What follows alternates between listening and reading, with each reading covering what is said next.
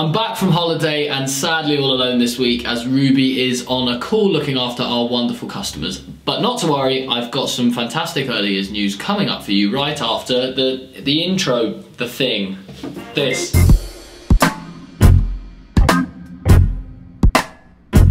Our first story this week comes out of the Labour Party conference. Now this is the chance for the Labour Party to make some pledges about what they might like to do if they got a chance to be in power. And there's some interesting stuff relating to the early years. The big marquee news from Angela Rayner, the Shadow Education Secretary, is their plans to completely scrap Ofsted.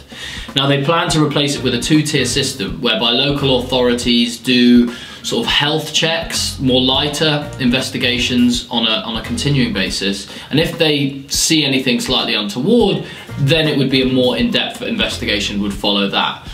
The idea is that, as she said in her article with The Guardian, she said, "I believe Ofsted measures poverty, it measures deprivation, it doesn't measure excellence." I think her point here being that quite often the social situation in which a school or a nursery is in often can have a bad effect on their rating, and Labour want to change that. And it's a bit controversial, of course, massively, although a lot of the unions are quite into it because there's obviously a long-running dispute between the unions and Ofsted and all the pressure on the teachers. I think it's a bit of a concern to be passing so much over to the local authority, given that we know how underfunded they are.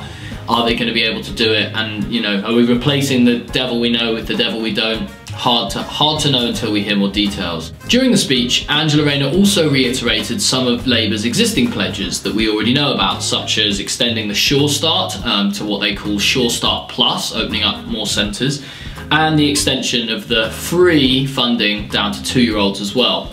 Now this is of course a concern when we know how badly the existing funding has gone from 3 to 4-year-olds, but she did talk about making sure it wasn't going to be childcare on the cheap just to get parents back to work. And we know that Tracy Brabin, who's the Shadow Minister for Early Years, does seem to have engaged a lot with the sector and understand the issues, so we can at least be hopeful that if they do come through with this pledge, it would also come through with increased funding.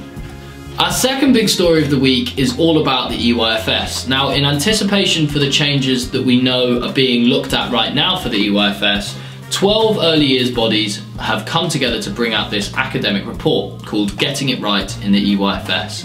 It's the usual suspects, early education, the NDNA, the Early Years Alliance, PACEY. So in the report, they've said that we need to understand that any change must take into account that what we already have is a world-class framework.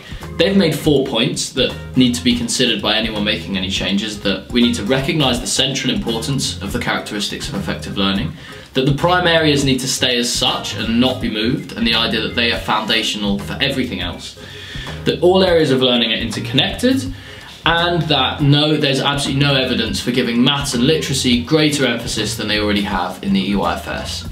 Now this is something we're working on, and we really want to write an article about the EYFS and the changes and kind of along similar lines. So I got to speak to Sue Cowley yesterday, and I'm going to be speaking with a few more people over the coming weeks to produce a really interesting report about what changes we do need in the EYFS and what we don't need to see when those changes come in 2020. Story number 3 is a quick update on the reception baseline assessment. This week we found out that 178 schools have already dropped out, and we're seeing similar kind of reasons as we thought in the past, that there's no data for them and that they think it's just a waste of time. The DfE have claimed that they've found a link between a previous pilot, between the results in that of reception and the attainment at Key Stage 1. More Than a Score, the campaign group around the reception baseline, have said this doesn't prove anything. This doesn't prove what the government want to show, which is that these tests can help to show the impact that schools have on children and their progress. If you don't really understand much about this issue or you haven't read up much on it, we had a great article written for us by More Than a Score, which you can find in the description down below. That's it for this week. Hopefully I'll be rejoined by Ruby again next week, but for now, if you like what you see, don't forget to subscribe to make sure you get those notifications when we post a new video, and I'll see you next week.